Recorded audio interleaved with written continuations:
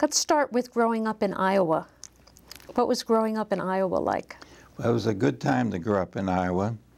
In a sense, and then of course it changed to the Big Depression while I was there, so I lived through it. But my life started out on a farm.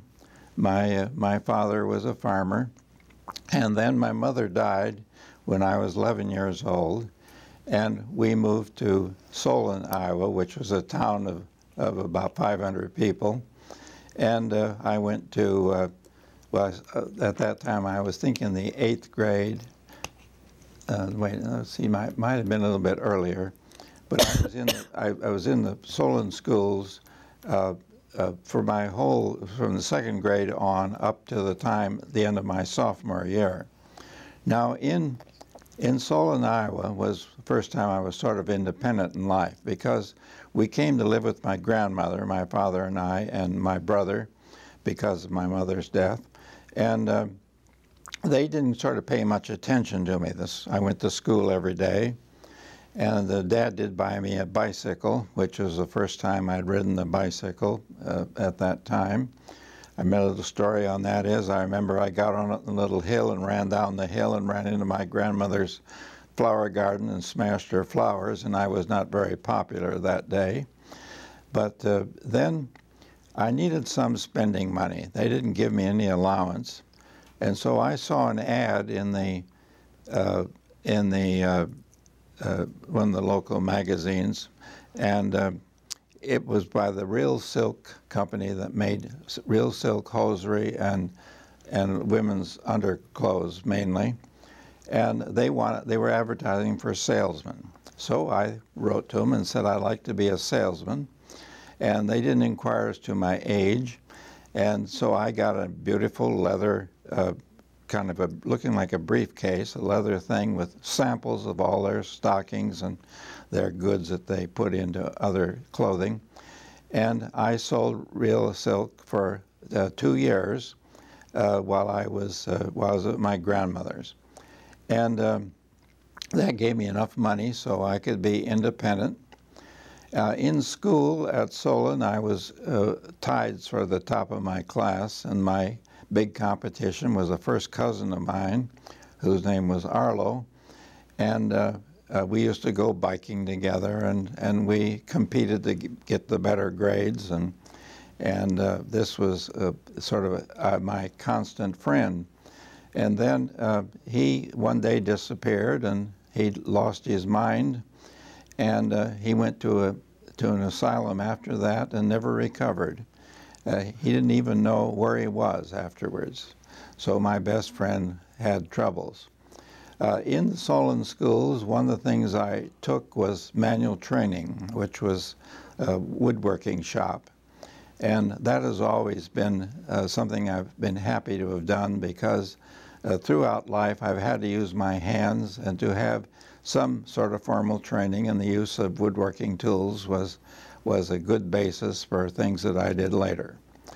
Now at Solon, there were several things that were important to the future in my life. And I should have mentioned, just before my mother died, my father brought home a 1-tube Crosley radio. And he gave me the responsibility of getting this thing set up and making it work. In those days, it took a big outside antenna, which I strung from the house to a tree, which had to be, was at least 100 feet long. And then you had to bring a wire down from it and go in through the window into the house. And then you had to have a ground, which was a stake you pounded into the ground, and brought a wire up from it and brought into the house. And these then hooked into the radio receiver. And we had only headphones in those days. And this was a big revelation to me, because I'd never sort of heard the world before then. Now we're getting world news. I was able to listen to ball games for the first time. And one of the evening programs was came from a station called WOS in St. Louis. And it came from the prison. And the fellow who was on this program from the prison played the piano. They call him the King of the Ivories.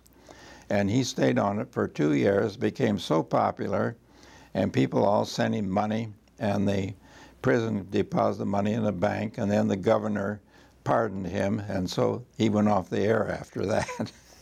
But this was my first experience with radio, and I got very interested in it, and I sort of learned how it worked. It was a simple device, and that's not too hard to do in those days. And then that sort of laid my basis for my interest in electronics in later life. Then the next thing was that the local school had a band director, and he needed some players in the band. And so he came around and wanted to know if I would be willing to learn to play an instrument, and he was lacking a couple instruments, lacking a bass horn actually, and drums, and I chose the drums. And then he could teach the drums, it turned out. He was fairly good at it. And then I got a book on how to be a drummer, and my father bought me a marching drum, because that's all they needed then. It was a high school band. And so I used to march outside with this drum bouncing on my knee, and I would learned to play the drum well enough to be in the band. Then a little bit later, before we left Solon, my father had a friend who used to be a trap drummer in a jazz band, and he was not going to play anymore, so he wanted to sell his trap drums. So my father bought those trap drums for me. So I had, now that's a bass drum and a snare drum and some cymbals and wood blocks and that sort of thing that goes with trap drumming. And he bought that, and so I then went over to school, set them up in the basement. They let me do that, and I would practice my trap drumming in the basement and learn to be somewhat proficient in it. Then at the end of my sophomore year, my father just before that had remarried, and we moved then to Mount Vernon, Iowa. Now Mount Vernon, Iowa is near Cedar Rapids. It's about halfway between Solon, where I was, and Cedar Rapids. And I should have mentioned that Solon's only 10 miles north of Iowa City, where the University of Iowa is, so you kind of get it located. But then Cedar Rapids is the second biggest city in the state of Iowa. And Mount Vernon is about, I think, 14 miles east of Cedar Rapids. And when the main highways between the East Coast and the West Coast started in New York and went to San Francisco was called the Lincoln Highway. And the Lincoln Highway, or Route 30 it was then, went right down Main Street in Mount Vernon, Iowa. So that Mount Vernon was always kind of a place where there was a lot of traffic going through. And there was also bus service from there to Cedar Rapids, so it was easy to get back and forth to Cedar Rapids. Now my father started a hardware store jointly with a first cousin of his. They called it Beranek Hardware. And they, of course, sold all kind of hardware, and they also had a farm machinery business. They sold McCormick Deering farm machinery, and they sold radios as well. In those days, there was a radio called Atwater Kent. There was an RCA radio that was quite well known. And my father then, I was entering my sophomore year in high school. I got through my freshman year in Solon. And my father said, you know, we sell these radios and they have to be installed and sometimes repaired. Seems to me you ought to learn radio. And then you could do that for the store. We now have a college student, a senior over at college. See, I guess he was a junior then, over at college, who does this radio work for us, but he's going to be graduating. And maybe you could sort of learn so you could take over after that. Is this when your dad paid for the correspondence course? That's exactly right. And he then got the International Correspondence School course on radio. And I took this very seriously. The course was really pretty good for its time. And they had sort of examinations, and you'd send the exams in and they'd grade them and this kind of thing. And I studied it real hard. And then in the next year, which would be my junior year, my father talked the serviceman, whose name was Francis Pratt, and he was going to Cornell College, and Cornell College is in Mount Vernon, Iowa also. Cornell College is 12 years older than Ithaca College, and it has about 1,000 students. Even to this day, it's about 1,000 students. Liberal arts school. And so Francis Pratt was a senior, was going to be a senior when I was a junior in high school, so he was about ready to finish up and leave Mount Vernon. And so my father talked him into taking me on as an apprentice, and I would charge nothing. And then I would work with him on fixing radios.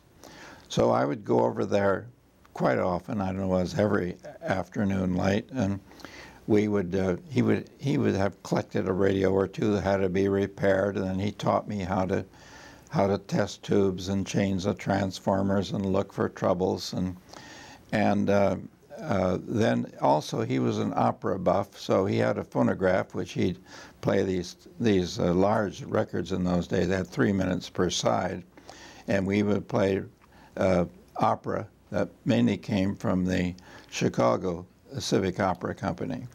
And so I got used to and that was also RCA came, I guess took all the Met people too.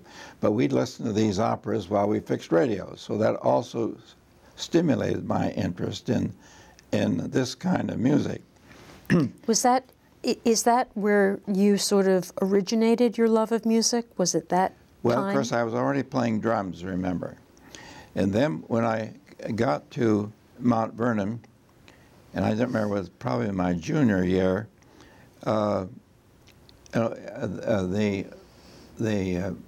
local fellow who ran the local electrical shop, and he did wired homes and did that sort of thing. He was also a saxophone player, and quite a good one. And he decided to put together a band, and he played saxophone, and he got 4 of us to play with him, and asked me if I would play drums, because he heard I had the drums, and I don't know whether how I'd shown that I could do it, but then he tried me out, of course, and said, okay, you're good enough, you can play drums with this little band. So we put together this 6-piece dance band, and we played at concerts mainly in Cedar Rapids. They would have the local Elks Lodge would have dances every Saturday night, and we'd play for Elks dances, and then it got so that we'd play occasionally in Mount Vernon for the student groups, and then gradually we started traveling greater distances, and it's sort of a crazy group in the band, but we did enjoy the music, and it made me some money. And then at the end of my junior year, now Francis Pratt had graduated, so I now became the radio man.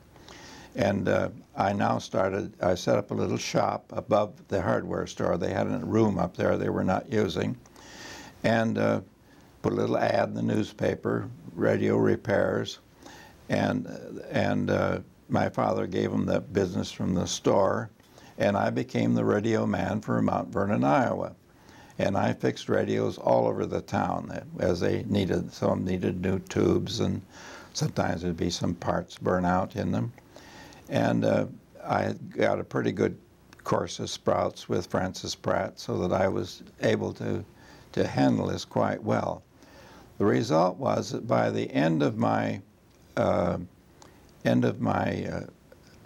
high school, I'd applied to Cornell, and I was able to be admitted. Of course, my grades in high school were okay, and the tuition at that time at Cornell was $400 a year, and I had saved about $500 because I lived at home with my parents and ate and lived there, and I took radio money and playing in the dance band money and put it in the bank. So in the local bank, I had saved up about $500. Then it came in August in 1931, I think it was, when I graduated from high school, and after I graduated from high school, and I began thinking there's bank failures going on. Now, this is the start of the Big Depression, 1931, and bank failures were going on. I got worried about my $500, so I went over to the bank that day. This was in August, and I asked for $400, and the teller said, "Well, I can't give that to you. I got to call the vice president." The vice president came over and said, "What are you going to do with the money?" And I said, "I'm going to pay my tuition for a year at Cornell College." Well, he said, "If you want it for any other purpose, I wouldn't give it to you." The next morning, the bank closed permanently, and I lost my last $100 in the bank failure. What excellent timing. Incredible, just unbelievable. And the result was that I was paid through 1 year of tuition at Cornell College, and I continued then the fixed radios and play in the dance band.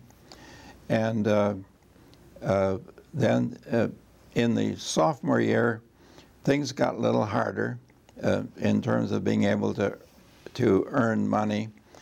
And the school was not too interested in giving me much scholarship help. They gave me, I think, $100 or so. But they claimed they had to give this to all the kinds of students there now. And they didn't have that much scholarship money to give me a complete scholarship. And then in my, it became apparent in my start of my junior year, that really I couldn't make the money to pay my tuition. So I decided to look for a job for 1 year. So I went to Cedar Rapids, Iowa, and there was a new young company there called the Collins Radio Company. Now that's now a big national company which actually sells the radios that you find in almost all airplanes and navigation equipment and that kind of thing. It's a big company today, but then it was just starting up.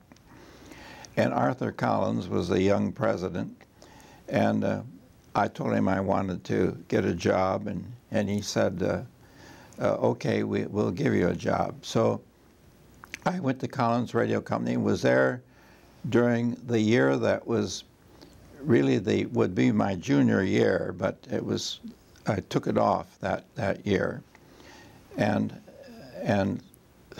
worked for the Collins Radio Company. And this turned out to be very good. The first part of it, I was traveling, put in with the traveling salesman. We were going out and sell sound systems around Iowa, particularly the funeral homes. And so I understood equipment because I've been fixing radios. I understood equipment, and the salesman understood how to sell. And so we traveled together around the state, and that business didn't pay off well enough, so Collins decided after a few months that he was going to stop that. And so then he said I could work in the engineering department as an assistant to the engineers. And this was good because they had a group of young engineers there, and I was able to sort of, they would give me a diagram, for example, and say assemble the parts and put this thing together on a breadboard, and then we can test it. And they give me a diagram of what they wanted to build. And so I could do those experimental things for them that year. And this worked out quite well because I got to see how a big company worked, not a big company, but how a company worked. And I think the employees were under 100 at that time. And I saw the business of timesheets and punch cards when you came to work, and how some people didn't do a good job and others did, and it was an interesting experience all around. And Arthur Collins took kind of a liking to me, and he invited me out to his home several times, and I got to meet his family, and this sort of thing went on. Then after I'd been there a year, I decided to go back to Cornell, and he encouraged me to do that. He said he thought I should certainly get a bachelor's degree. And so I went back to Cornell. Then I majored in math and physics at Cornell. And one of the people who did me a lot of good in my early life was the professor of mathematics there called Elmer Moots. And Elmer Moots took an interest in me and said, you've got to learn mathematics as well as you can, because it's going to be very useful if you're going into radio, which I was talking about in later life. And then another thing I did at Cornell, the speech department professor was talking with me. Now remember, I'm a student at Cornell, was talking with me, and he said, you know, I'd like to record the voices of my speech students. And so I don't know whether he suggested or whether I looked it up, but we found a recording machine that recorded on aluminum discs. And this recording head was pulled across by a screw, as we called it, and the needle was a diamond or something, and as the thing rotated, it would make the grooves on the disc, and it's on an aluminum disc. So to play it back, you had to use fiber needles, and so I got figuring with him. We charged the students $1 for a 6-inch record, that I could sell them for $1 a record, and then each student would get 2 a year, and I could afford to buy the equipment and sell these records to the students, and this pleased the speech department head. And so for a year, I did recordings for the speech department. And then after that, I got busy with other things, and another student took on that recording. Now then, my radio business was both ups and downs. Sometimes it was good, and other times it wasn't. And I decided, sort of in my beginning of my senior year, that I was going to really put more effort into wiring homes, because the rural electrification program by the federal government came into existence, and they were underwriting the wiring of homes and the underwriting electrical companies putting in new lines into the farms around. And so I advertised in the newspaper, we'll wire homes for you. And so I got quite a few wiring jobs, and in fact Cornell College then, seeing that I was able to do this, had me wire an addition they put on to one of their dining room halls. And then they had a whole complex of 2 houses they put together and built a connecting link between them called the Rood House, R-O-O-D. And they wanted new wiring put in that house. And so they gave me the job of rewiring the whole house. And then I got another idea, and that was they were building a new student dormitory, a men's dormitory. And I said, well, you know, the radios we have today really need an antenna. They don't work very well without an antenna. And you're going to have students in all these rooms now, and they all want to have radios. And what are you going to do to give them some way of making those radios work? I says, why don't you, and I'd been reading in the magazines, why don't you buy a master antenna system and then run wires to every room, and then the students can plug in their radio into this plug on the wall, and they'll have an antenna, and they'll have first-class reception on their radios. They thought that was a great idea, and I, of course, before I talked to them on this, I looked up how it's done and what it would cost, and so I said, well, look, I'll furnish this whole thing for you for, I forget how much it was, $380 or something, to wire a whole house, a whole place. So they had the electrical people put in the conduits. So all I had to do was push the wires down through the conduits to each room. And then there was a little amplifier in the attic, and then that went up to an antenna on the roof. And so the antenna on the roof would go to the attic, and go to the amplifier, and the amplifier would send a signal to all the rooms. And I got that finished just before I finished Cornell to go. Actually, I would stay there that summer before going east. And you then, were quite the entrepreneur. Well, I was busy. Now, some people said that I must not got much out of college because I seemed to be doing everything else in that period. Actually, my studying, I studied every morning in the library. And I went there because I wanted absolute quiet.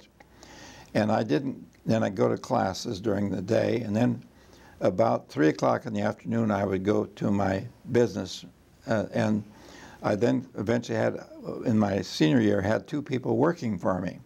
So we were wiring houses, and we were working together. And they would work in the daytime when I wasn't around. Then I would come around about 3 o'clock and join them in whatever was going on. Now, this leads me to the summer between my junior and senior year, and I was at Collins Radio, but I tended to come back to Cornell sort of on weekends sometimes, and there was a dentist there and his wife who lived in the house and were very interested in me for some reason, and I would go back that summer and I would just stay at their house. I didn't have a room or anything at Cornell during the summertime. And so I came back this one day in August, and I think I got down there Friday night, and I slept overnight at the dentist's house. And then the next morning I went to the library at Cornell, and I decided to read some technical magazines that were there. And there were magazines that were called like Radio News, and the Proceedings of the Institute of Radio Engineers and that kind of thing were in the library there. And I was reading those over. And then I went out and got lunch at noon. And remember now, I told you the big highway from east-west was going right through Mount Vernon. I was coming back from lunch going down this street, and here was a car, a Cadillac, Massachusetts plates on it, standing with a flat tire. And the guy out there looking at it, he apparently just happened. He got out and he was looking at it in kind of a sad way. A fellow who was probably 55 years old or something like that. And I stopped and I says, well, could I help you? Well, he says, you sure could. And so I was dressed in jeans or something. I was not very fancily dressed. And he opened the trunk, and I got the dirty tire out and got the jack out and jacked the wheels up, and of course had to change the tire then, put on the spare from the trunk. And we got talking then. And he said, what do you do? Well, I go to this college up here called Cornell of Iowa. I'm in Cedar Rapids right now working for a company called the Collins Radio Company. He says, oh, that's my business, radio. And so immediately we had something at least in common. And then we talked some more, and he said, well, what's your plans? And I said, well, when I get through with my senior year, I'd like to go to graduate school. Professor Moots, my math professor, says that I really ought to think about graduate school. And so I am thinking about this. And he said, well, how are you going to do this? And I said, but I said, I've got to have scholarship money. I just don't have money to, my family doesn't have money because of the Depression practically wrecked them. And my father had big debts that came from his previous life on the farm in Iowa. And the result was that I said I'm going to have to apply for scholarships, University of Iowa, and University of Illinois, and University of Minnesota, and so on. And someplace, maybe I'll get a scholarship. He says, well, you ever thought about Harvard? I says, well, Harvard, that's for rich students, the rich man's school. He says, they got more scholarship money than any of these places you've named. He said, look, how are your grades? And we talked about my grades, and he says, look, I'll tell you, let me get in the car here. And he came out and got a pad, and he says, I'm going to write down the names of 2 people that you write to, one at Harvard. And one of them will be the person that will be in charge of giving you the blanks to fill out for a scholarship, and the other will be admission papers. So, and he said, now when you send these things in finally, and you'll have your references, use me as one of your references. And so this is what I did then. Another incidence of great timing. Impossible to believe. And then it turns out that he had been an assistant professor at Harvard. And he'd gone off and set up a company in Winchester called the Browning Laboratories, and his name was Glenn Browning. And the other thing that happened in this automobile thing, I forgot to tell you. He asked me my name, and I told him. I said, well, what's your name? He said, my name's Glenn Browning. I said, you're Glenn Browning? I was in the library this morning and read one of your papers in the radio news. Well, I really had a friend then. And that's why he was so good to say he'll be a reference for me then, I think. And so then came the, I did make all these applications to other universities and to Harvard, and I had my professors be references and put his name down as a reference. And then came a sort of 1st of May, and all the letters coming in from the schools. Every one of them turned me down except from Harvard, which gave me a full scholarship for the year. And so I was off to Harvard. Now, I'd saved a little money again because I'd worked for Collins, and I'd also done this wearing I told you about. And so I forget exactly how much I had, but I had enough money I thought I could just scrape through with a full scholarship to pay a room and board in Cambridge. And this sort of is a separation now between Cornell of Iowa and Cambridge. Do you have any questions? No, you're very nicely going through a whole list of my questions. I think that I'd like to hear a little bit about, and I know we have a lot to cover, a little bit about study at Harvard, and maybe some perspective on the difference between Harvard and MIT. Okay. Well, of course, I was at Harvard quite a while. I arrived there in 1936 after my graduation at Cornell, and the first year I took 4 courses, and these were courses now really in electrical engineering, because the school I applied to was what was called Engineering and Applied Physics in those days. They don't have that same title now. They have an engineering school now. And I think they also have an applied physics department still, but these were kind of grouped together. And this laboratory I went to was called the Cruft Laboratory, C-R-U-F-T. And the Cruft Laboratory had been set up sort of in the early days of radio at Harvard. They worked with Marconi, and they had some of the equipment that would be used at that time in this early transatlantic broadcasting at the Cruft Laboratory. And the professors there, different ages, some were younger and some were older, the older ones had really known Marconi, and because he did his first broadcast from Cape Cod, Wellfleet actually, across to England. And those were the first transatlantic broadcasts that ever took place. They were code, of course, they were not voice. They were code signals that were sent across. And so now I was studying in this really quite famous radio educational thing at Harvard. And so I worked very hard on those 4 courses. I figured I was coming out of a small school in the Midwest, coming up with these big boys at Harvard who came in with all these wonderful grades and backgrounds and so on. Some have been undergraduates at Harvard too. And I was not going to let them beat me out. And so I really studied all the time. I didn't go back to Iowa for Christmas vacation. I just studied right through. And then Harvard had a month's called reading period, the month of January. And the exams then occurred maybe in the last week of January were the exams, or maybe the first week in February, I don't remember. But anyway, I set aside a week for each of my 4 courses, and I really reviewed everything that they'd taught me.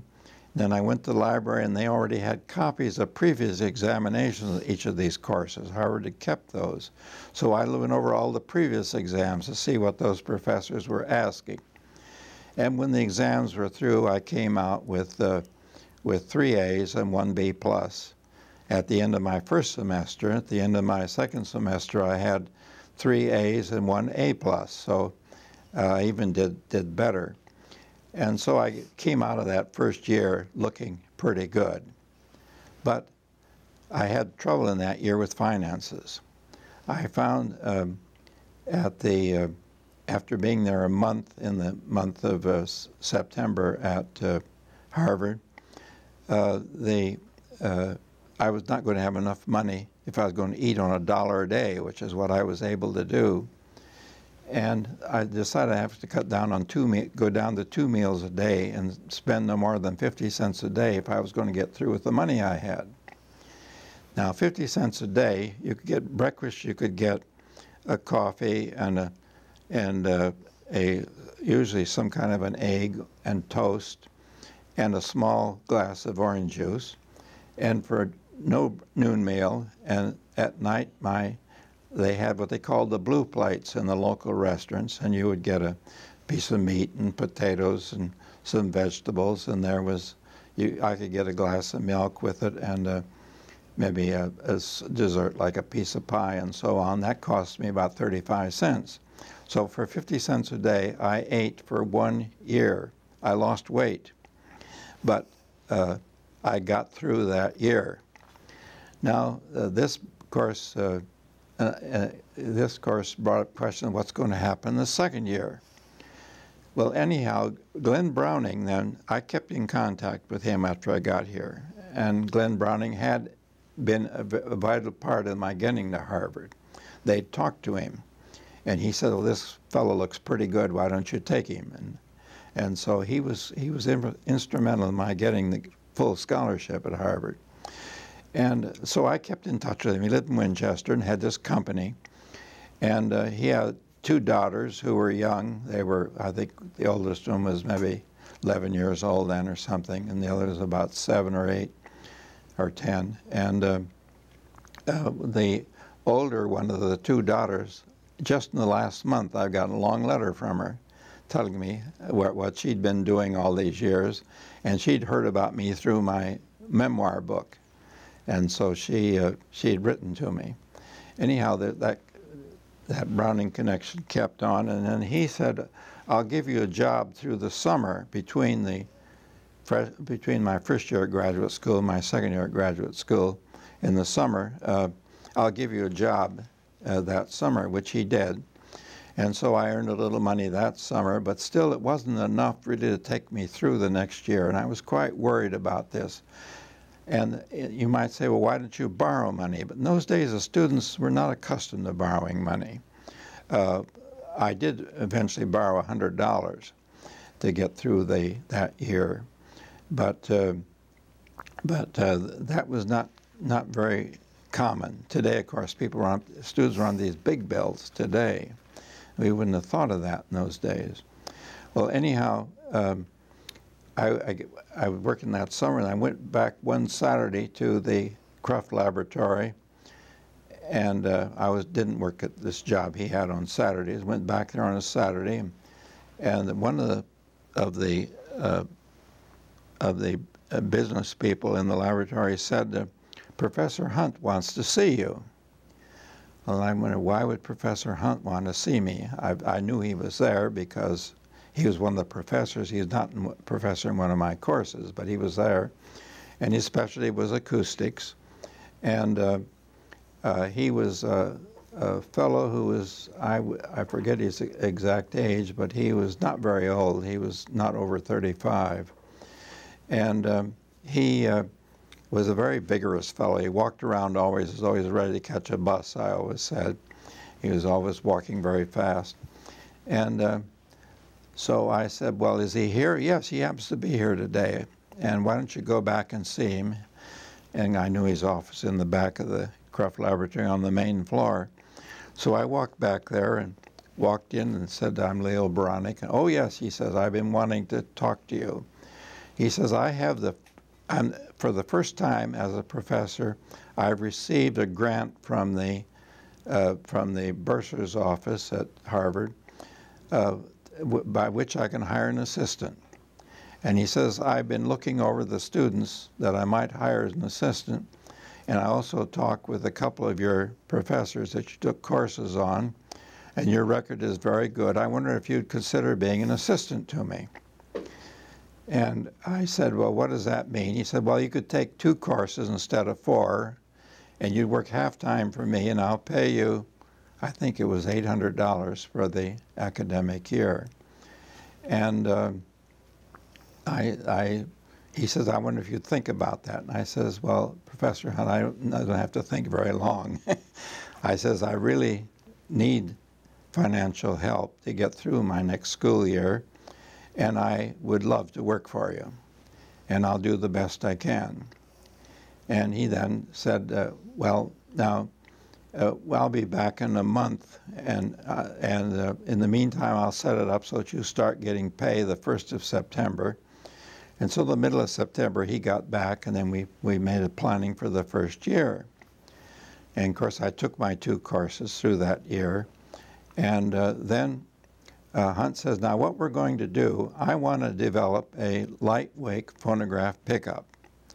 The reason for that is that during Harvard's tricentennial, their 300th anniversary, we recorded all the main events there, including Franklin Roosevelt's speech and others. We recorded all these, but we did them on vinyl discs. And that meant we had to record a cut little sliver of stuff that went off on the floor, made embossed into the thing by cutting actual material out. But there's no way to play these records back because all the standard pickups weigh too much. They're made to play on these 3-minute discs that we have, and they have those 78s. 78s, that's right. And they had a metal needle in the pickups, and the pickups are heavy, and you could play on those shellac discs they were. And but he says we can't play our vinyl disc with those because they would just tear them up. We got to have a lightweight pickup. So he says, I want to develop this year a lightweight pickup. And so now he said, look, there's several things. I'm going to give you, we're going to set a laboratory up for this project upstairs. They give me a room for it. And I've also arranged for you to have a room next to it as your room, your own private place. And I want you to put in half your time. And first thing I want you to do is to build a loudspeaker that will play low notes. We have a speaker that will play high notes, but we don't have one to play the lowest notes. And so he says, I'll help you with acoustics knowledge, but you're going to have to put the whole thing together and work it out with the machine, the carpenter shops on how to build the thing and so on. So I built a loudspeaker that was probably about 5 feet wide and maybe 5 feet high and 6 feet deep, and had two big cone loudspeakers in it. And with that trumpet we made with this wood I put up, we could get big bass notes out of the thing. It was fantastically successful. And so then we used the high frequency part they already had, which we put on top of it. And then as he worked on these successive models of these lightweight pickups, then we'd play them back through this loudspeaker. And he said the reason he wanted the big loudspeaker was he wanted to be sure that any pickup he developed would cover a wide range of frequencies and sound good. Well, of course, what happened was we found that his early models, very lightweight pickups, had a ring to them, sort of a tinny sound to them. And so those had to be dampened by putting in some kind of damping material on them. And then he would make a little design and say, give it to me, and says, take it down to the machine shop and talk with the machinist and get this thing changed. And when they get it finished, bring it back up and we'll test it. And of course, then he said we also got to build a better amplifier for this loudspeaker system because we can't buy a good amplifier. And so I had to design an amplifier, which was also interesting. And I was finding this a very good way to learn a lot of things, of course. And he was good at telling me what to do and getting me to express my own feelings as we went along. I started to get to know something about what was going on. By the end of the year, he developed really a very high-grade, lightweight pickup that you could use on vinyl records without damaging them. This then became the front page of one of the radio magazines, a new lightweight pickup, and that then was the thing that made possible the 33 1/3 and the 45 records, RPM records. They did not use his pickup. He tried to sell it to various companies, but what happened was he did not visualize that there was a hi-fi market. He tried to sell it to people like Wurlitzer, who made phonograph playback things for restaurants and bars and things like that. But they said, we don't really need this because we don't mind wearing our records out. And we just put more in because there are always new ones coming out all the time, so it's no problem. So he never was able to sell this. He hadn't visualized a hi-fi market. But one of the companies, see, I forgot its name right now, had decided to try and put out pickups and advertise them for people who might want to play them in their homes, so-called hi-fi market. And they would sell turntable and sell a lightweight pickup. Well, they pretty much copied his pickup, but they were able to do it just enough different so the patents weren't a big problem. And you couldn't patent the basic principle in it because the basic principle was simply a moving coil in a magnetic field. And that was been patented 100 years, I mean, many years before. And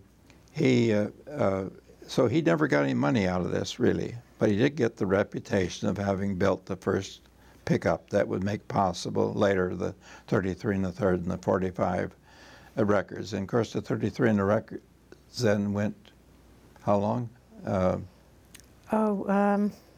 Yeah, they must have 25 minutes. 25 minutes. In my book, I've forgotten the time now. It was a long time compared to the old threes. And this was a big change. So we got through that year, and I stayed with him another year as his half-time assistant. And that year, then we went into studying acoustics in rooms, which was quite different. And of course, it expanded my knowledge of acoustics. And of course, I never thought about being an acoustics person. My plan was to go into radio. But now I'm working for him, so that's what I'm learning. And so the second year, he said, now, there's been a new book, and a new book has come out. In fact, I didn't tell you that during the first year I was with him, I also took his course that he was teaching in acoustics. And his course in acoustics, he used a new book that had just come out from a professor at MIT called Philip Morse, M-O-R-S-E. And Philip Morse was a theoretical mathematician who decided to spend a year or two in the field of acoustics because he thought that there were things that he could do mathematically in that field that had never been done before. And he brought this book out. And so Hunt used that book in his course, and I was taking that course, so I studied Morse's book then, along with Hunt's teachings. And that was my first year with Hunt. And the second year, he said, now look, there's a lot of things in Morse's book that you and I have studied, but there's not much data. It's all sort of theoretical work. We really ought to make some measurements to see how true that theory is. Morse had not done any experiments. He just published it all as theoretical work. And so then we planned to set up experiments to study the theoretical work. And these were now small rooms that we set up first off, because the theory was for any size of room. And we decided to study small rooms because we could change the dimensions of a small room, and we could put materials on different surfaces. It didn't take much acoustical material, and it was all much simpler than trying to work with real rooms. And so we made studies in these small rooms, and then at the end of that second year, Hunt, let me just think about a little bit on this. Hunt published a paper. Yes, he published a paper in which probably halfway through that year, he published a paper in which he acknowledged that I'd been his assistant on it. Is this the paper, the design of speech communication systems? No, that was yours. That's way later, okay. Much later.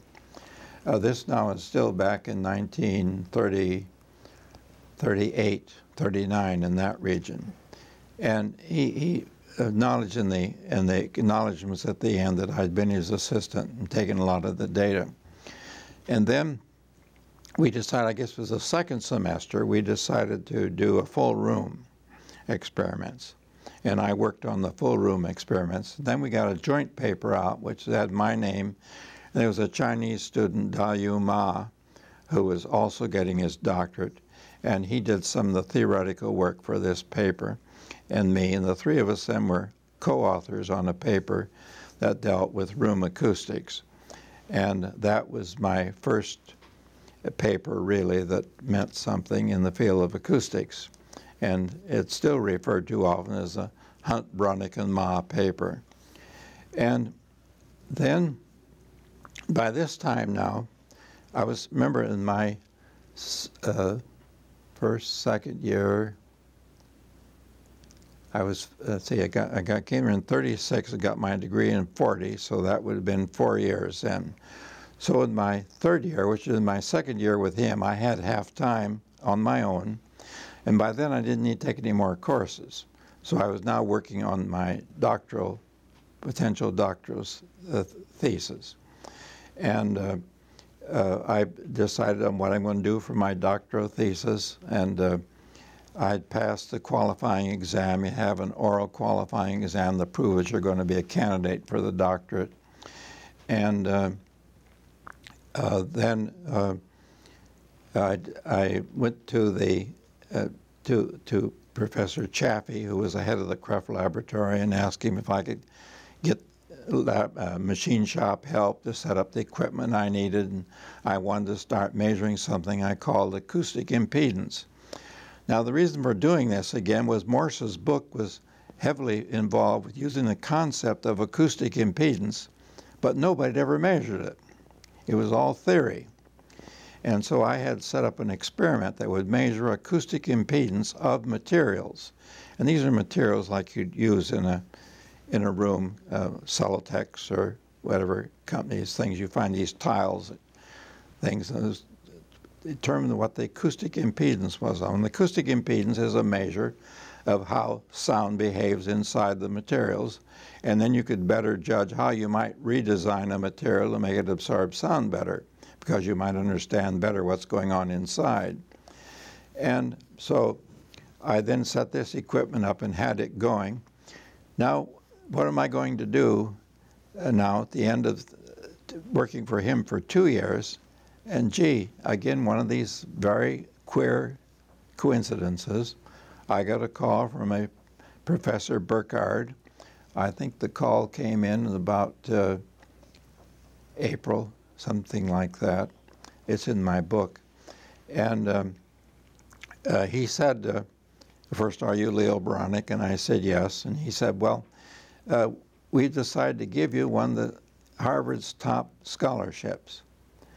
And he said this scholarship will let you be full-time on here, or if you want to go to Europe to study, it'll cover you a study in Europe. And if you go to Europe, we'll pay your transportation. You'll get a letter from the president of Harvard saying that this is one of their top scholarships, that they should give you all kinds of good recognition if you appear anywhere, that this school is fully behind you. And this will pay you something like, see, I was getting for Hunt about, I think it was $800 a year, and this is going to pay me about $1,600, about double. And I didn't have to work. It was completely free money. And so then I really got down to work on my doctor's thesis. But I thought about going to Europe, but the only place in Europe acoustics was taught was in Germany. The war was starting, the Hitler War. That wasn't good timing. And so I said, there's no way I can go over there.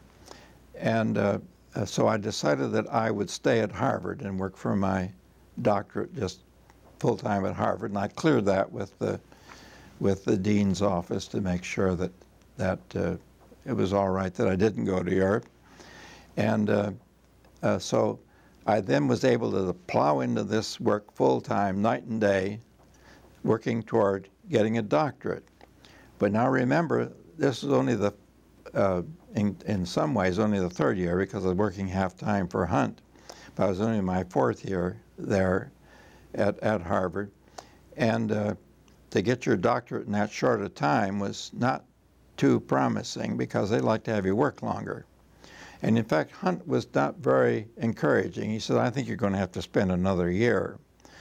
And he told me this in about, I would say, December of my fourth year there. And I said, well, I'm going to really try hard to get my doctorate this spring because there's a war starting. And I said, I don't want to get in a situation where I don't get my doctorate because I have to go off to war. There's drafts were coming in. The Congress had voting a draft and this kind of thing. And I didn't know what I'd be in the military. And so I really got down to work, just night and day, slept as little as possible, just tried to get that thesis done. And then there was a woman, a secretary in the applied physics department who said she would type my thesis for me, which she did. And I had some help from a photographer there in the department to take pictures of my equipment and all. And so I started putting this thesis together in, I would say, starting about in March. And then I went over to Hunt and I said, look, now I've got this much done and here's some graphs and my findings and all. And he said, well, he said, you can try. He said, but you're going to have to get through a committee. He said, I'll see the committee is appointed now that when you hand in your thesis, there'll be a thesis committee. And if you pass your thesis, that's okay. But he says, I can't guarantee with the amount of work that you've done whether they'll approve it or not. Now, that was along in December. And of course, I worked hard up until March. And then by March, I was, I guess I'd talked to him in March finally. I then put this whole thing together. And by the 1st of May or something, or middle of May, I had this, yes, I think the 1st of May, I had it ready, or roughly then, to give to the thesis committee.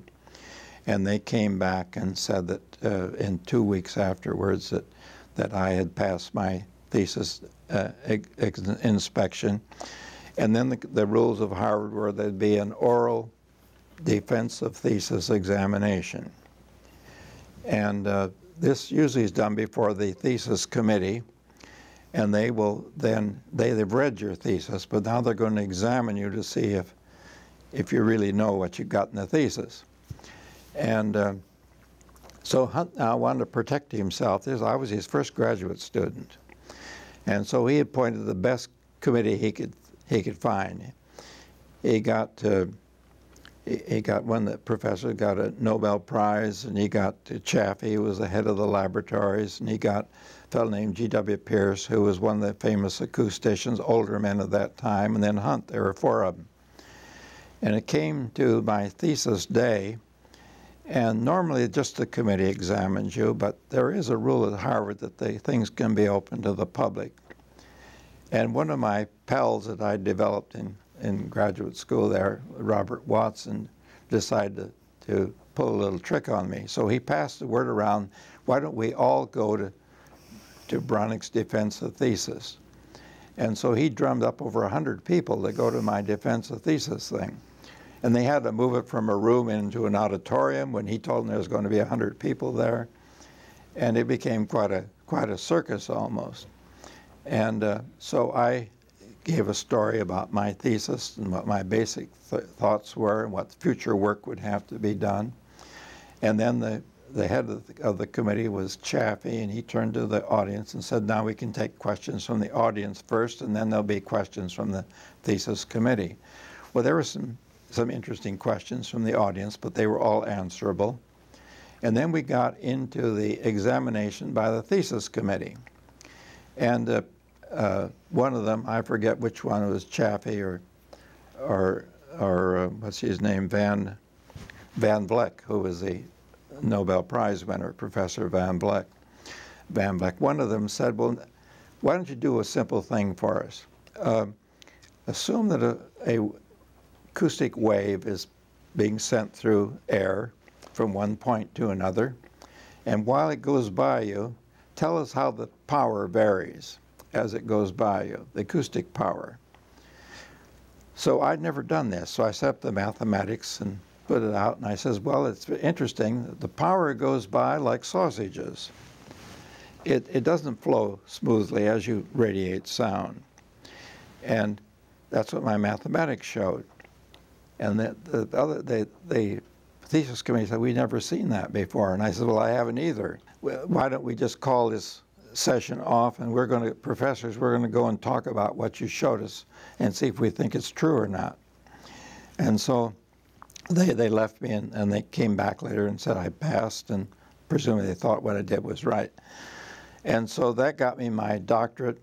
The big thing had happened. I wrote 2 papers in June already, submitted them to the Acoustical Society, and they published them, of all things, in July. Incredible. Today it would take at least 10 months to get a paper published. And I sent them in, they published them right away. And Professor Morse at MIT read those papers and was very interested. And so he and 2 of his students published a paper very soon after that. And then he became one of my closest friends, and he even wrote me a letter and said he'd like to do some research jointly with me. He'd do the theory and I'd do the experimentation. And then along in November, he called and said that the National Defense Research Committee, which later became the Office of Scientific Research and Development, has been set up by the President to do civilian research related to the military effort. And he said the first laboratory they set up is the radiation laboratory at MIT. And we just got a request in. He said that I've been called by the president of MIT, who was Carl Compton, and Carl Compton was on the NDRC board. And Compton says, we got a request from the military to do something about noise and bombers. And he wanted to ask Morse if Morse would be willing to take on this project. And Morse said yes. And then called me and said, this work is close to what you've done in your thesis. Would you be my assistant? Would you come down to MIT? And so I said, yes, I sure would. I'd like to work with you. And I already have my doctorate. Now, this was after my doctorate. This was now in November of this 1940. And then I told Hunt, and Hunt blew his stack and says, nothing doing. He says, they've got the radiation laboratory at MIT, and they can't have every laboratory that comes in. Furthermore, you're a Harvard man, and this work should be done at Harvard, and I, Hunt, should supervise it, and you be my assistant, he said, not Morse. And so I said, well, I've told Morse I'm going down there with him. And he said, well, I'm going down and talk to Compton. So we go down and talks to Compton. He said, I just think it's the wrong thing for MIT to have all these things. And Compton called Morse, and Morse said, well, you've already given me the job, and I don't intend to give it up. And Beranek said he's coming with me. And so then Compton, realizing he had 2 people who were going to give him trouble, so he called them in and says, well, plague on both of your houses. We'll let Beranek run the project. Well, now, this is now a project which I didn't even have any idea how big it was going to be or much about it. And they said, well, to supervise you, we'll set up a supervisory committee with Morse as chairman and Hunt as vice chairman. and they will sort of look after what you're doing, but the project's going to be yours. So I met with Morse, and Morse says, well, you got to get a budget together. We're going to have a meeting in New York with some acoustics people there, and the military will have to ask in. We'll talk about what they want, really. And so the meeting was set up in New York, and the military, the Air Force people came. In fact, they were called the Air Corps in those days. The Air Corps people came, and there was they got Harvey Fletcher, who was head of physics research at the Bell Labs, to come over, and there were some other acoustics people of importance there. And they asked me what I wanted. Well, I said, it seems to me what they're asking for is a new acoustical material. And they want it to be lightweight, highly absorbent, and be fireproof. And there's nothing on the market like that today. It would have to be a new invention. And I says, I could probably develop this in a year, and I'll need an assistant, and I'll need some laboratory money, and some shop money, and some equipment. And let's say Harvard has told me that they'll pay my salary, so I don't even have to charge you for my salary. And they wouldn't want any overhead for this job. And so I said, I think I need about $4,000. There was quiet in the room, and then the Air Force man stood up and said, look, this is ridiculous. We want this job to move, and it's going to have to move fast. And it was not going to be possible for you to dawdle along over a year and invent a material. I'm saying that we're going to 10 times the money, and you're going to have to spend it in a half a year. And we will then appropriate even a full year for you, but that'll be about $80,000. And this was $4,000 I was asking for. Well, I never thought of spending that amount of money. And so I got back to Harvard. I then had to figure out how to do this. I had to hire people to work for me, because now this was going to have to move. And so I set up a laboratory that grew in the next couple of years to 100 people. And our first job was to find a new material to put into airplanes that would be fireproof and absorb sound better than everything else, because the complaint was that the noise was so great in the pilot's compartment and even in the compartments where there were gunnery people that they got fatigued, and it was very difficult to communicate. They found that if you went above about 30,000 feet, their communication equipment didn't work well, because the equipment got weak and the noise stayed loud, and you'd end up not being able to use the voice communication equipment. And everybody had to wear oxygen masks in those days. Nothing was pressurized. So they had to always talk through the oxygen mask to each other. And so then I built this laboratory, and there's a description of all the things that went on that year in my book. And what we did, we developed a new acoustical material, but the project changed. It changed in as much as the military decided we really wanted to improve our communication equipment. Because it's got to be able to handle this noise. It isn't just a matter of bringing the noise down some. It's still going to be too loud. The equipment has to be better.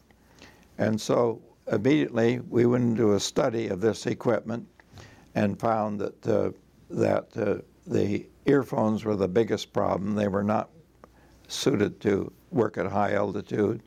The human voice got weak at high altitude, and the microphones in the oxygen mask were not very good. They ought to be better microphones. And so we put through all these changes. Within a year, we had new earphones coming out, and we made a major difference in speech communication in military planes in World War II. And this was all done before pressurizing, because after pressurizing, you could pretty much do as you did in your living room. You could talk, and it was not that much trouble. But we got it so everything worked with the equipment then we had to use. Then, as about 1940 when this started, by 1943, the kamikazes were coming into existence. And it was decided that they had to do some studying of how to improve the combat information centers on ships. And the Naval Research Laboratory had decided that because my work had been so successful up until then, why didn't I take on starting a new laboratory to investigate how to fight the kamikaze threat? And that led to my setting up a systems research laboratory, which was a ship on land down at the, in Jamestown, Rhode Island. There's an island there, I forget, Connecticut Island or something, and the tip of it's called Beavertail. And this became the Beavertail facility then. As a new building we set up, even a ship on land. And in the book there's a big lot of story about the difficulties of getting the equipment there, because the Navy's regulations were you couldn't put in modern shipboard equipment on land that had to go on the ships. So they had to commission my laboratory a ship in the United States Navy, even though it was a building. And so in effect I became the captain of a ship in the United States Navy, though they didn't call me captain. Now in all of this, Professor Morse at MIT and Hunt were still the supervisory committee for my work, so that I was in constant contact with Morse. And when the war was over, I was then looking for a job permanently. And I actually stayed at Harvard. I took a job as assistant professor that year at Harvard after the war, 1940, when the war was over. And 1945, when the war was over, sorry. And Morse then talked to Compton and says, why don't we get me to come down as a associate professor at MIT? And so I was now also very seriously considering a full professorship at the University of Notre Dame. And I hadn't even thought about possibility at MIT. And I got this call from President Compton, Carl Compton, to come to MIT and talk to him about becoming an associate professor there. So I did, and I had discussion with him about the job, and I had been given this offer at Notre Dame where I was to have a whole laboratory to myself, where at MIT they already had set up an acoustics laboratory, and Richard Bolt was the director of it. And I'd be coming in without any title, really, just as associate professor. Well, Compton thought of it and says, well, we'll make you the technical director and make him the administrative director. So you'll have two directors in the lab. And he said, well, in regard to your salary, you say that they made you this better offer at Notre Dame. And I didn't tell him what the offer was, but he says, we'll do better than I told you already on your salary, because we really want you here. And then Compton did an interesting thing. He says, now I don't want to be accused of being a liar, so I'm going to call in my secretary and dictate to her what I've just told you. And that will be a letter that will go to you making this offer formally. He says presidents often are called liars because they dictate something different after the meeting. And we're going to have this be really straightforward. So that's what happened. I got the offer. I called Notre Dame and turned down the job out there, which made them unhappy because they thought I was coming. And I then became, along with Dick Bolt, in the new acoustics laboratory, which had been going only a year. He was director of it, and I was the technical director. And so whatever that meant, we worked together jointly to make this thing work. That was the first time you worked together. That's right, first time we worked together. Now, I'd met Dick Bolt at acoustical meetings before then, and he was a very personable young man, and in fact, we got along exceedingly well in this new laboratory. Now, then, let me ask a question before we go on. Can you talk a little bit about the differences between Harvard and MIT? I certainly can. So I came then to MIT 1947, I think it was, in the fall. I think that's right. And of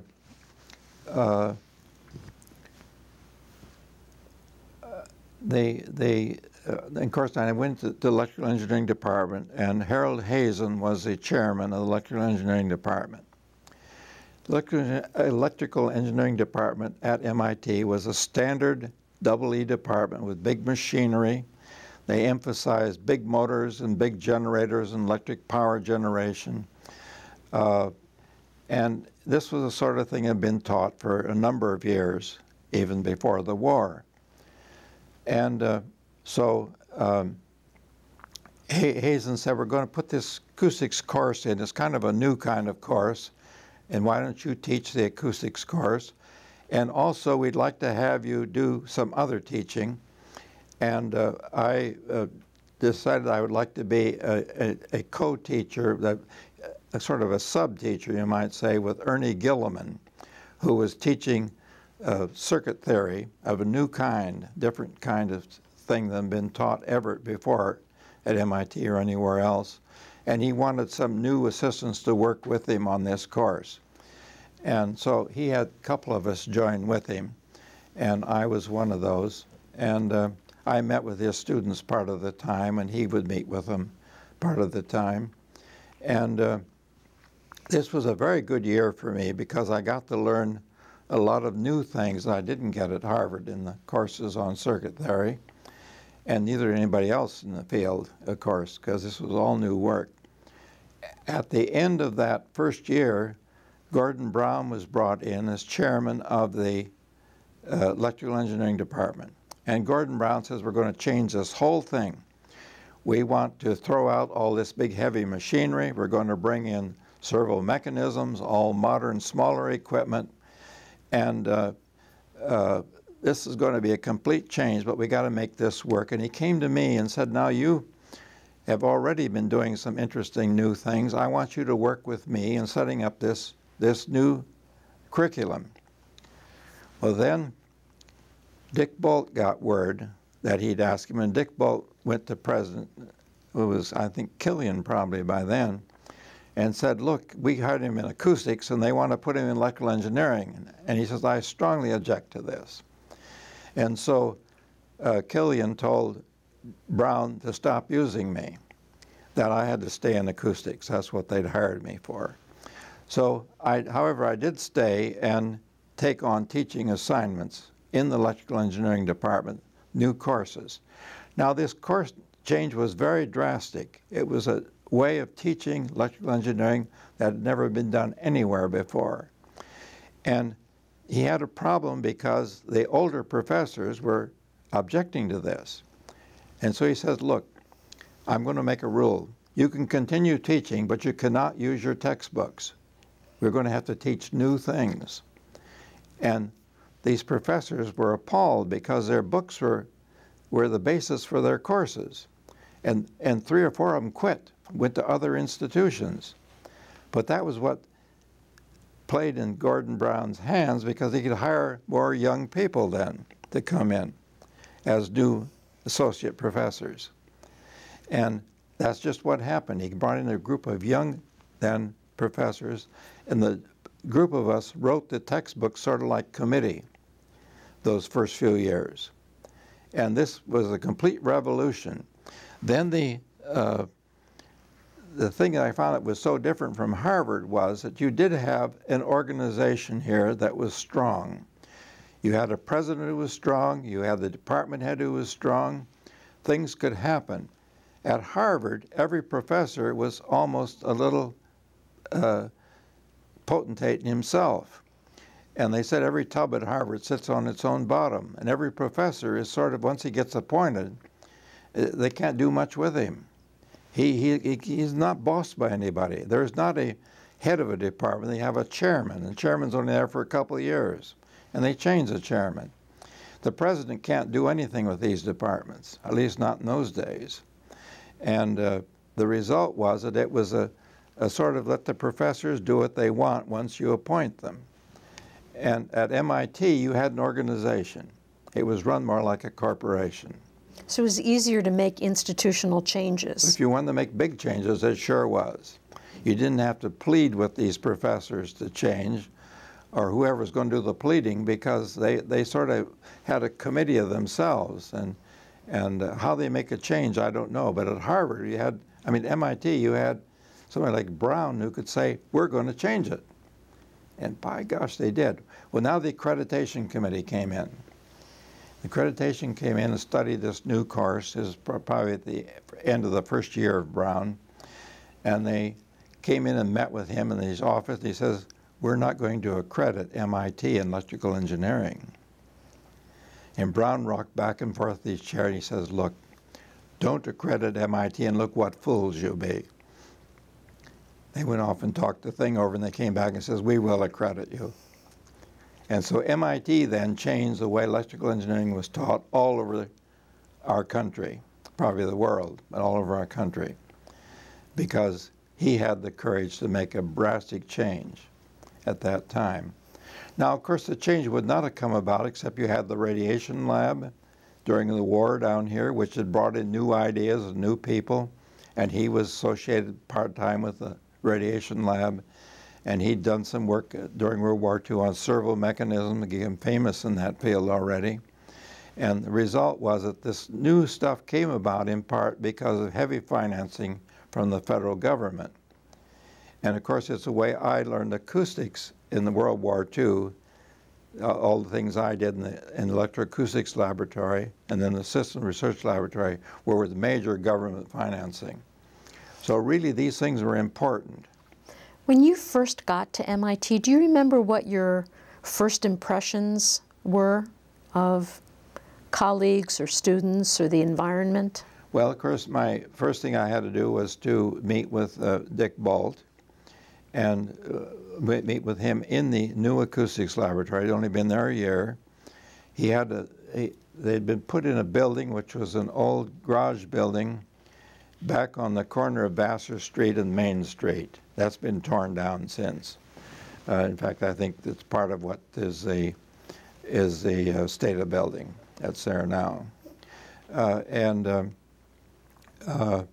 This building had 2 floors in it, some nice rooms, and some little auditorium, and it was a very, very good space for acoustics research. And he took me then over and said, look, we'll put your office in this place. We'll have to build your office because this space has never been built up. And if you're happy with that, that's where we'll put you. And this was excellent. And so Bolt and I became good friends, and we worked together very closely. And then he had his doctoral students, which came primarily out of physics. He was a physics professor. My doctoral students came out of electrical engineering because electrical engineering professor. And then later on we brought Bob Newman in, and Bob Newman was an architectural assistant professor. And then one day in 1948, Dick Bolt called me into his office and said that sometime prior to that, he had Killian got a request for MIT to do some consulting for the United Nations buildings in New York City, acoustic consulting.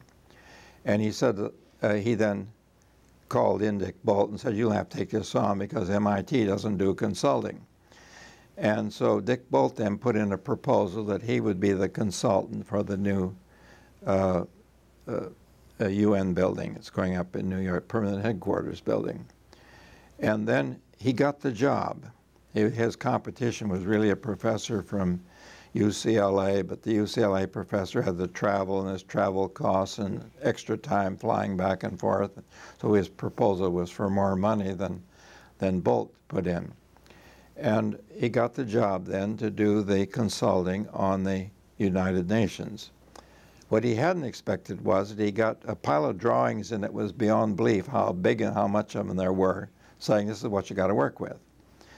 Bolt looked at these drawings and said, look, this is not one man's job.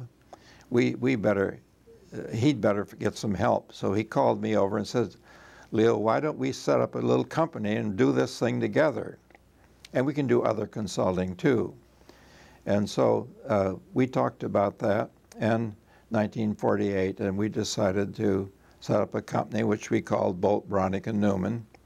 And that was the start then of a consulting company. And it was done with Killian's even encouragement. Killian says that MIT doesn't want to be a consulting. There's going to be some other acoustical things. Why don't you set up a little company, and you can take off 1 day a week to run your company, and weekends if you want. And we think probably this is a good thing for both for MIT and for you. And you want you to continue teaching your courses and you're handling graduate students.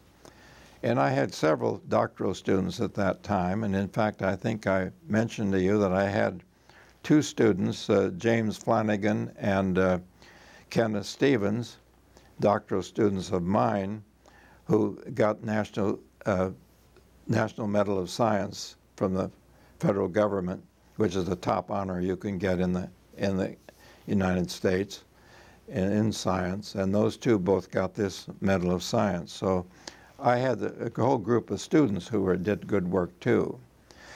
And so my feeling about MIT versus Harvard was that it was a darn good place to work. Things got done.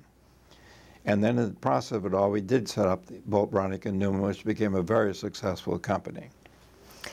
Tell me a little bit about how BBN moved from acoustics into computing. Well, that was my doing. I was president of BBN. We incorporated after, I don't know, a couple of years after we first made a partnership. And I was president. Dick Bolt was chairman of the board, and then we had Bob Newman was a vice president, and Jordan Bruce was the treasurer. Jordan Bruce was a doctoral student under me who had gone into acoustics, and we became very successful in acoustics. In fact, at one time we said it's almost necessary that architects hire you because we're practically the only good acoustics firm in the United States.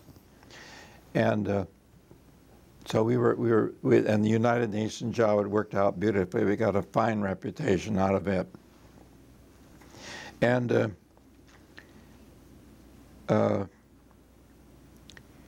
I was thinking about, well, you know, this now a couple of years have gone by in the company, and it seemed to me there's a limit to how much acoustics work there would be. And if we want to really be a successful company and grow, we ought to do something in addition. So I got thinking about a wartime experience where we worked with the Systems Research Laboratory and so on, where I had psychologists and time and motion engineers and so on. Why don't we set up a man-machine division? And this will have applied psychologists and maybe time and motion people, and we will try and do things where man can do a better job working with machines. And for example, blind landing of airplanes I thought of. And I thought of the big sailing ship contests that we have, the America Cup things, where there is so much technical work going on. And maybe we can there be a better coupling between man and the machine. And maybe there's enough work like this. Well, then I thought, well, who's going to head this up? Because none of us there, we're acoustics people, are going to be able to do this right. And I got thinking about a fellow who'd worked at Harvard named J.C.R. Licklider, who had gotten a degree, I think his bachelor's degree in physics, and he had become a psychologist. And in fact, I didn't mention this, but I did get him hired into MIT because I thought that MIT should have an experimental psychologist in the EE department. And so I talked Gordon Brown into bringing him in. And then Gordon Brown put him on a committee that helped set up the Lincoln Lab, for example. And Licklider put in about half his time at the Lincoln Lab and half his time teaching applied psychology. And then at BBN, I was thinking about, well, why don't I get Licklider to leave MIT and come into BBN and head up this band machine work? And Licklider agreed he'd come. In fact, partly because he was having some trouble at MIT. He'd wanted to set up a psychology department, and MIT decided not to do that. And he wanted really to have a department, sort of his own. He didn't want to be just a professor in a EE department. And so I hired him to come in there and be a vice president and take on this man-machine work. Well, he'd been there only a short time, and he said, well, we want to buy a digital computer.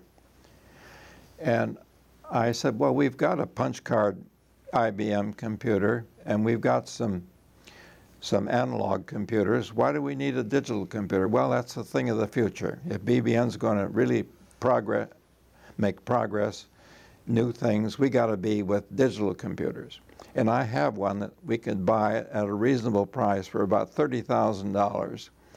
And he said, I've already negotiated that price. And I, under BBN, will buy a $30,000 computer. Well, I says, look, like we never bought anything more expensive than a drinking fountain before. $30,000, what are you going to do with it? He says, I don't know. But he says, I think BBN's got to be in computers. So that's what got us in computers. Once we got that computer, and Licklider then sat down and learned how to program. He spent a lot of time learning programming. And then Digital Equipment Corporation, the people that set it up, came out of the Lincoln Laboratory, went over there and set up Digital Equipment Corporation. They came out with a computer they called a PDP-1, their first computer. And Ken Olson was the president, and he came over to see me and said, look, we want to have somebody test our machine, this prototype machine we built, the PDP-1. And we need to put it somewhere for a month or so and let somebody run it and see how it goes. And so then he talked with Licklider, who was with me, and decided Licklider really knew something about programming. And so he says, would you guys be willing to take this on? I see that you have the necessary interest to do it. And give me a report at the end of a month or so. So they moved the first prototype PDP-1 over in Beranek and Newman.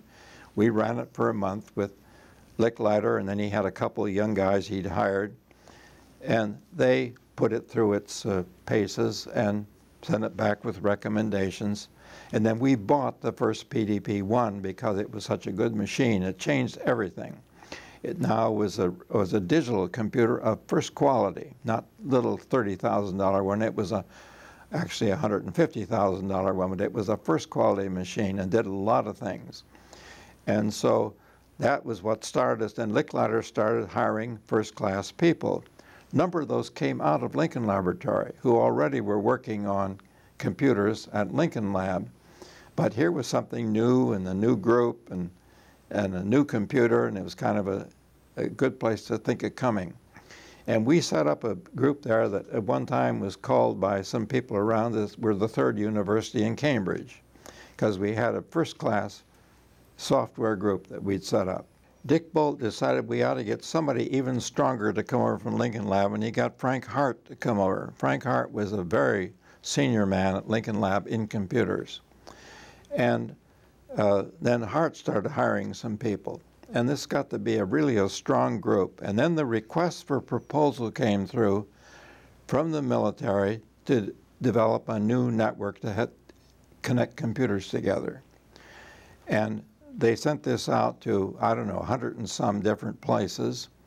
30 of them responded, and of those, the military, the division of the Department of Defense called the Advanced Research Projects Agency, ARPA, had to decide who's going to get the contract, develop this network. And it was between us and Raytheon, and we won it. And so we got in 1968 at Christmas time, we got the notification from ARPA that we'd received the contract, And Senator Kennedy sent us a telegram congratulating us and saying that we were congratulated on getting the interfaith message processor contract. It was supposed to be the intercomputer, but it got interfaith into the thing. So we were going to be a Christian religion job, I guess, but that's not what it was. That was always one of our jokes about the interfaith telegram. Well, anyhow, this project required us to do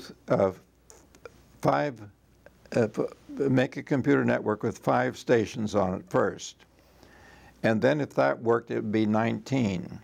So the idea was to hook together 19 computers, and these would be located in universities and a couple of the government laboratories. And all these universities had IBM computers that cost $1.5 million a piece. So what we were doing is hooking together these very expensive computers. And one of the reasons that the government wanted to do this, particularly the ARPA wanted to do this, was that the smaller universities wanted big computers like this. They said, we can't be buying big computers for every university in the United States. But if we make a network, then they can hook into the network and use these big computers maybe after midnight when they're not in use in the big schools. So we can share the big computers among more schools this way. Well, we then set up, we invented this sort of a cabinet. It was the size of a refrigerator, which when you'd bring it in to say where one of these computers was, that would hook into their computer. And these institutions had different makes of computers. They were IBMs, they were other companies who were making big computers at that time. So there are probably 4 different ones that were, maybe 5, that were in these different companies, different universities.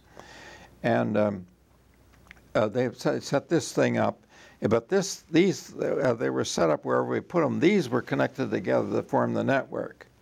And they would hook their computers into those. And so this became the big network, which is like the internet today, only it was just one network and started off with only 2 people. And the first 2 went on the air, I think, in 1969, I believe, was the year that the first 2 spoke with each other. And then every month another one of these things we built and shipped, added to another university. And then about 19 months had gone by, we had 19 of these out, and we had the ARPANET busy.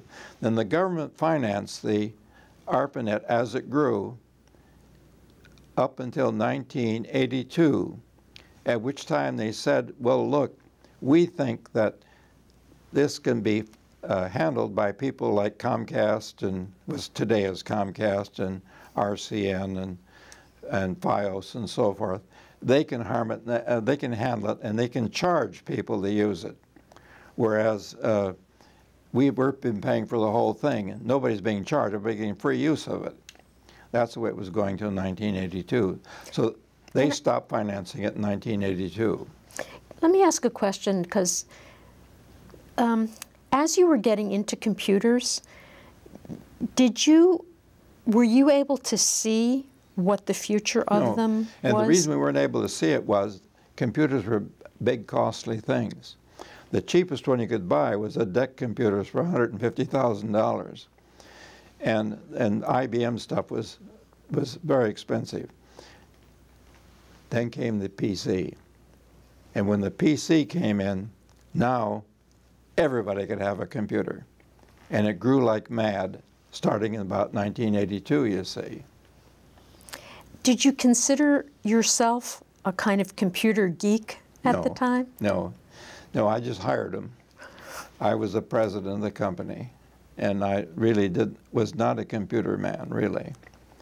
Now then, that's one reason, of course, that I left BBN. Before we talk about leaving BBN, can you tell me about the decision about leaving MIT? Oh yes. Well, that was simply the BBN grew so much. It was growing so fast and so much business that first I went from full-time to half-time to fourth time, and then I left MIT. I can't give you the exact year from memory, but I think I think it was it 68? That could be, or 58. Or 58. Maybe in 58 even. 47, 50, 11 years, I think. Was that a difficult decision? Oh, sure was, but BBM was growing, so that something had to be done. And I was the one to do it because Bolt was not administrator of that kind of thing, and certainly Newman wasn't. And so I was the only one in the company who could really run the thing. And I went to Brown and told him I had to leave, and he was quite upset over this, but that's the way it was. We just... Why was it so important for you to continue teaching even after you left? Well, first place, I only taught in the summertime in summer courses. And this was the result of a law that was, a court decision that was made that said that for the first time, companies could be sued for damage they did to hearing, not because just of an explosion, but damage that was created by exposure to noise over a period of years. There was a whole new concept of cumulated damage, not just explosive damage, which was the only thing that was paid for before then. This alarmed industry so because many of the industries were noisy, and they didn't know what kind of a situation they're going to get into. And so it seemed that somebody had to teach some acoustics to start with, so they'd understand how you made measurements, what kind of noise were in different companies, what's the situation even, and where's this likely to go. And so I talked with Gordon Brown, and we decided to set up a summer course, which I could still do by running MIT. I could get off time to do a 2-week summer course on noise. While you were while I was running BBN. Running BBN. And so then I stayed on as we call a lecturer at MIT, and I got these summer courses, which I ran for a period of about half a dozen years or so. And they were very popular. They were the biggest enrollment in those of any summer course MIT had. And then out of that came books that I wrote. I wrote a book on noise reduction and a book on noise and vibration control. Both came out of those courses. Before that, MIT, I'd written a book on acoustics, which was out of my acoustics course. And then at Harvard, I'd written 2 books, so that that started building up my 12 books that I wrote during my time on acoustics. And then we didn't really talk about the design of speech communication systems. That paper, as I understand it, led to some national standards being set. Well, I'm not just sure that was the paper. Of course, there are American standards on things that came out in that paper. That's true. But those standards also embodied work that was done by the Bell Labs and some other people. They're sort of group standards, taking ideas from different places. The one thing that I did that was basic at the end, almost at the end of my tenure at MIT, was to look into how quiet do spaces have to be pleasant for people. In other words, can you write a specification saying that if you're going to have an office, the noise should not be any greater than so much, and you measure the noise. If you're in a home, noises shouldn't be greater than so much if you want to be able to understand your TV and your radios and have family conversation. And in factories, the noise shouldn't be bigger than so much if you got to shout at people. And, you know, what are acceptable noise standards? Well, I wrote those. I did research on those, both partly at MIT and partly at BBN, but it was done toward the end of my period at at MIT, and that led to what's called the NC curves, NC standards, noise control standards, that today everybody uses. If you're going to build an office, say the noise should be no greater than 35 NC decibels. And if you're going to have a concert hall, it should be no greater than 20 NC decibels. And this NC curves then have become an international standard today on noise. It's probably one of my better known things that I did. And the textbook, your acoustics textbook, became the textbook in the field for a long time. A long time, and all over the world. It was translated into other languages, and I had some new ideas on how to teach how loudspeakers work and microphones work, and this led to the two of my students, Vilcher and what's the other one's name, building loudspeakers that would size you could put into your library shelf and get good tone out of them. These small size loudspeakers became in use, but it came as a result of the theories I'd put into my book. I should have invented the speakers, but I didn't think about it. These new small ones came out as a result of my students learning things from my book. A lot of the work that you have done that we've talked about really falls into the category of public service. You did things for the public interest, starting, from fixing noise in the cockpit to radar systems. And was that an important component for you, or was it more of a happenstance? Well, it's hard to answer that. It's something I was happy to do, whether you call it, whether I took the initiative, whether it came to me as a question, because you see, the one story I tell in my book, which I think is my biggest service to humanity, was getting mufflers put on airplanes so that they did not create the enormous noise nuisances that were the promise when the jet age came in to neighborhoods. And I tell the story of that in my book and how we fought with Boeing and with Pan American. That was around Idlewild? Idlewild yes. Airport, right. JF Kennedy Airport now. And we, working with the Port of New York Authority, we developed the standards that the airplanes ought to meet, which required big mufflers on the airplanes, and they climbed steeply and cut back their power so they flew quieter over the neighborhoods. Big changes. And they were fought by these people. They didn't want to do it, you see. But because the Port Authority said you cannot land in New York unless you do what Beranek's crowd says, you can't land in New York. And that was where the power came from, of course. I had no power. And then I wanted to ask about the Zapruder film. Was BBN involved in analyzing those acoustics? Well, now let's see. There's two things that BBN was involved in, both of them after I was there. One of them was the missing minutes in the Nixon tapes, and Dick Bolt was in charge of that. And they were working for Judge Sirica, as I remember. Was that analyzing whether it was accidental or intentional? Right. And they decided that it was intentional. But before it was determined who might have done it, Nixon resigned, and the whole thing was dropped then. Then the other one, of course, was the as you say, the Dallas, Texas assassination thing. And I think that James Barger of BBN worked on that. And they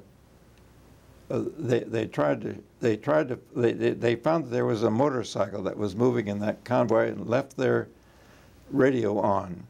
And so there was a recording back in the police station of every sound that motorcycle picked up. And it picked up the shots. And so the question was there a fourth shot that might have come from the grassy knoll they talked about? And indeed, they found a noise that could have been from a shot, or it could have been another motorcycle making a noise or something else. And so they said that the noise seemed possible there could have been a forced shot. But then that's where it always ended. Nobody could prove it, you see.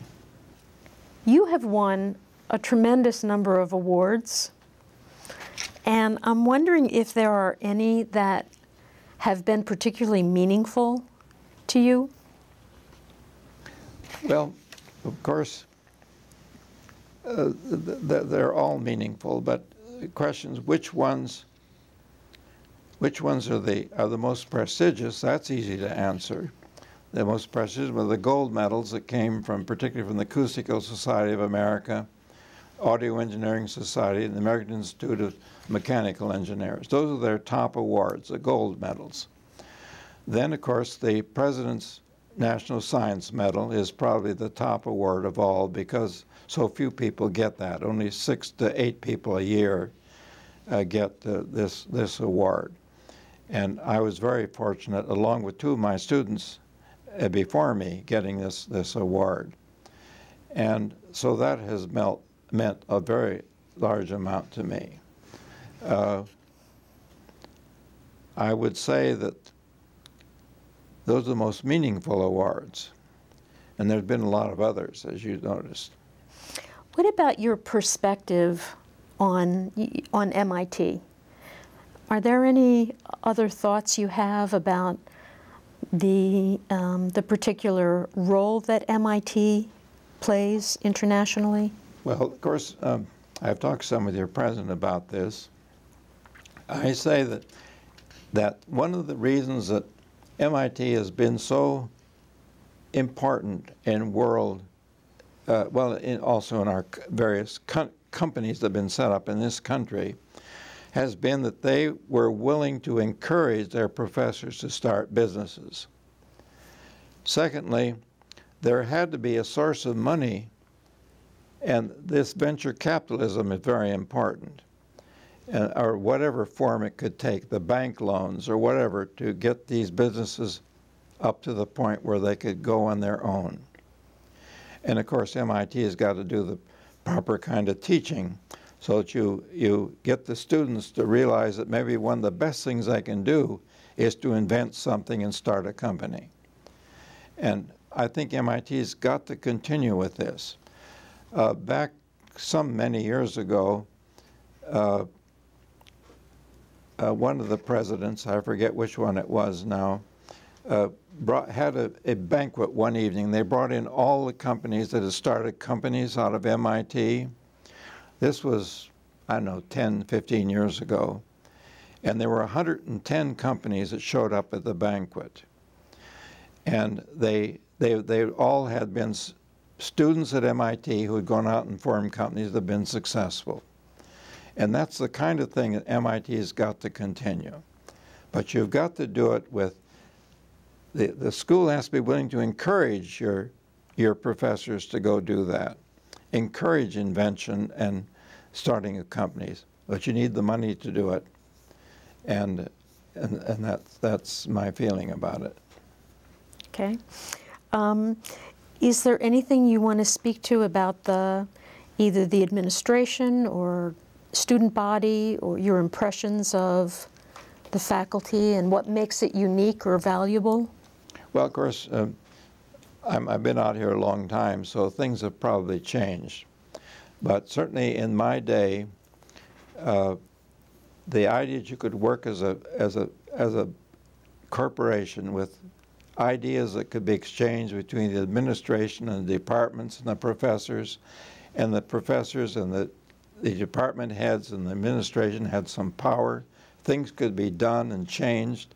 Those are what I liked about MIT. It was a vibrant place where change was possible. I hope it's still true. I'm hearing from other people that it is. Mm-hmm.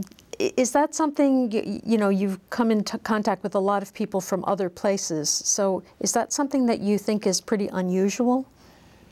Well, MIT has certainly been more successful at it. I would say that Stanford has also. Stanford has done the same thing. and has been equally successful, the big Hewlett-Packard and those companies that come out of Stanford. And they have the same idea. And of course, the whole Silicon Valley money out there was very important in the growth of that whole area.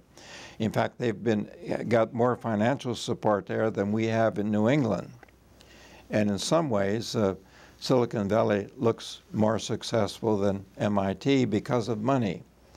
And so many of these companies that started here have almost gone out there because that's where the money was. And that's why I say you've got to have both the concepts, the willingness of professors to start things, and somebody to finance them. One of the things that I was impressed by in doing the research for this interview was the way in which you've been able to blend the arts and sciences, your acoustical expertise with your love of music. And I wonder whether you want to talk to that a little bit. Well, I've always been interested in music, and I went to symphony concerts. When I was going to graduate school, the Boston Symphony played in Saunders Theater in those days on Tuesday evenings. They called them the Cambridge Series. I think they did about 8 concerts a year in Saunders Theater. And I always went to those concerts.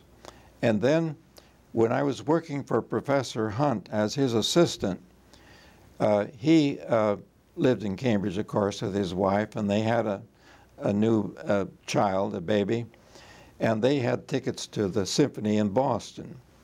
And they said to me, well, if I'd come over and tend to the child while they went to the symphony concert, they would give me tickets to the symphony the nights they didn't want to go. So almost half the time they didn't go, so I went to Boston Symphony concerts. And so right away I was interested in music, both partly because of I told the experience of listening to operas back in Iowa, and I was also playing in dance bands. And but I got very interested. I got interested in Serge Koussevitzky, the great leader of the early Boston Symphony. And then when BBN got going, we got chances to work on things. We worked on the Kresge Auditorium, for example.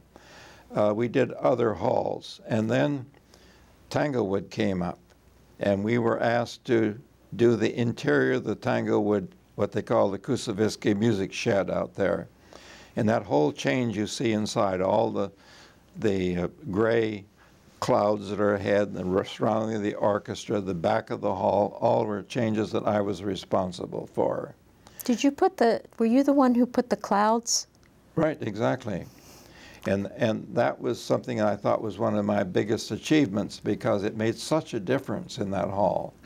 It changed it from being just a mediocre hall to a hall that is praised for its fine acoustics today. And it's a big hall with 5,000 seats in it. And then when I got the Lincoln Center job, which, as you read, didn't turn out so well, I got a chance to then study the halls of the world, get data on them. I interviewed conductors and music critics. I got an enormous volume of material.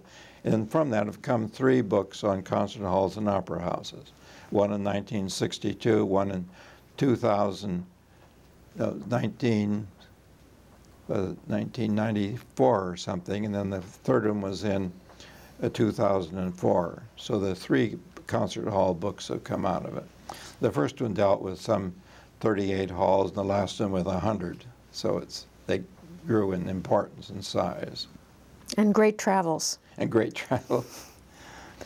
I think we're probably at a good stopping point. Is there anything else?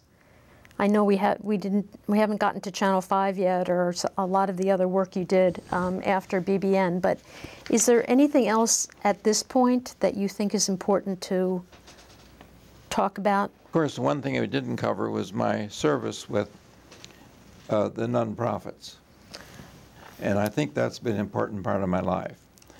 I was first on the Board of Overseers at the Boston Symphony Orchestra. Then I became chairman of the Board of Overseers, and then I became a member of the trustees and chairman of the Board of Trustees.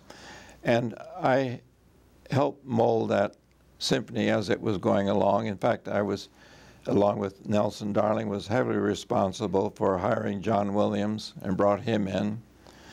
And so that the success, and also I set up their financial system, so they were going to almost go bankrupt when I got in there and I changed their financial system, and today they have an endowment of around $300 million, which is the biggest endowment of any symphony in the country.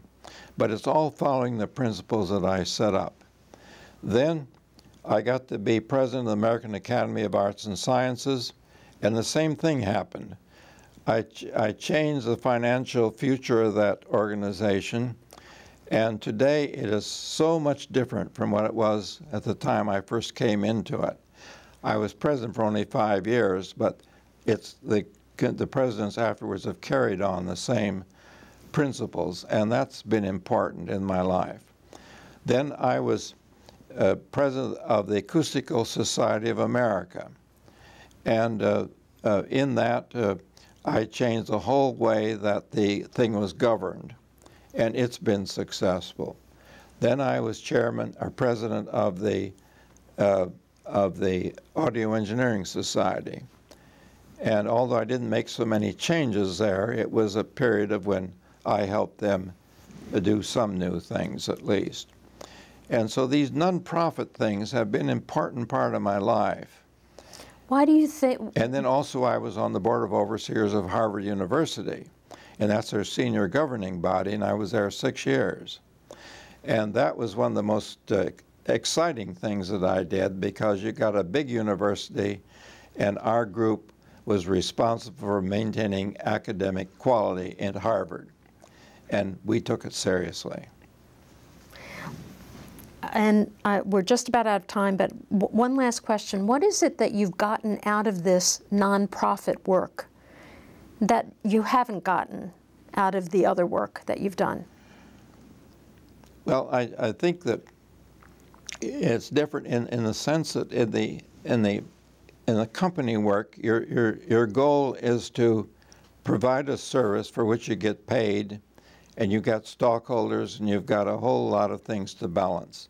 Working for the nonprofits, you don't have the business of sort of making any money for anybody, and your object is simply to do something better and do it well. And that's sort of the way I contrast these two things.